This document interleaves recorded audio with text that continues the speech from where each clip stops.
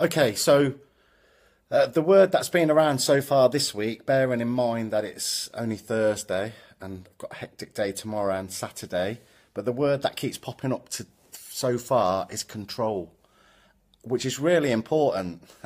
I like to listen to themes and sometimes it's as if something's in the air, and that word, that feeling of control has been definitely been around this week for me and the people that I'm working with. And it's really important. It's a really important word because as human beings, we like to feel that we're being in control.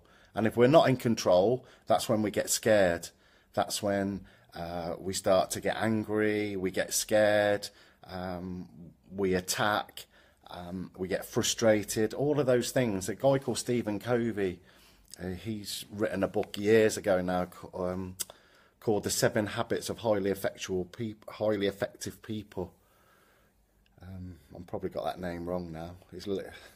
But he basically says about one of the things he talks about is a circle of influence.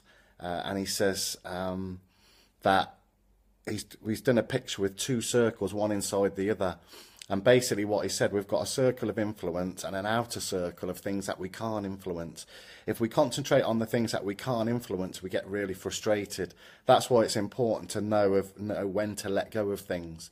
You know, say for example, a lot of people don't like Donald Trump. You know, I can't influence Donald Trump in any way that I know of, but I can influence myself and I can influence the things that are going on in my life. If I concentrate on the things that I can influence, then my circle of influence gets bigger and my circle of things that I can't influence actually gets smaller. But it also works in reverse. If I'm concentrating on things that I can't influence, that circle gets bigger and my circle of influence gets smaller. So what I'm saying here, the reason I've called this Let Go is because, you know, we need to look at what we can control and what we can't control. Hi Darren, he said hello. Hi Darren. So like I said, that's what's been around for me this week. And even me, I've got some stuff going on at the moment. I'm trying to help somebody that's really close to me. And I can't get through to them, and I'm finding myself getting really frustrated. And then I've realised it's because, you know, that I can't control this person. I can't make them do what I want them to do, even though I think that's in their best interests.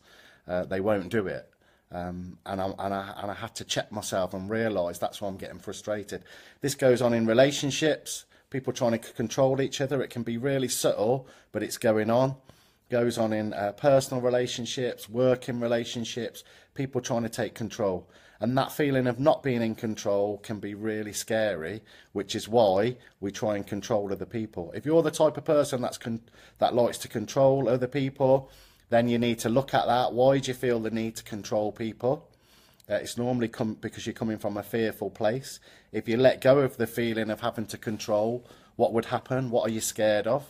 If you're the type of person that feels that you're being controlled, then, you know, again, why are you allowing that to happen?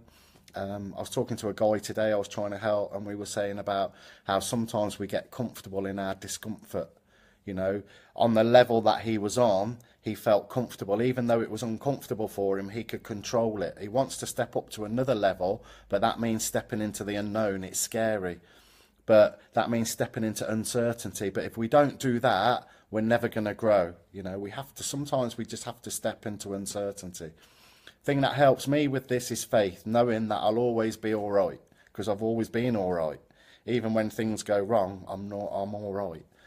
So that helps me. So, like I said, the message here is, as human beings, we don't like uncertainty, we crave certainty. But the only way we're going to grow, the only way we're going to make changes in our lives is to step into uncertainty. I don't know any other way around it. So, like I said, it's known what to let go of and when to let go. And letting go of control is really scary, but it needs to be done. And that's the message for today. Hopefully I'll speak to everybody soon. Hopefully everybody's okay. I'm thinking about maybe getting some courses together where people can get together and we can do maybe a day's training or something if people are interested. But again, thanks for your feedback. Thanks for coming on the site. Put your own thoughts on here. As long as they help the site, I don't mind. Okay, thanks everybody. Have a good evening.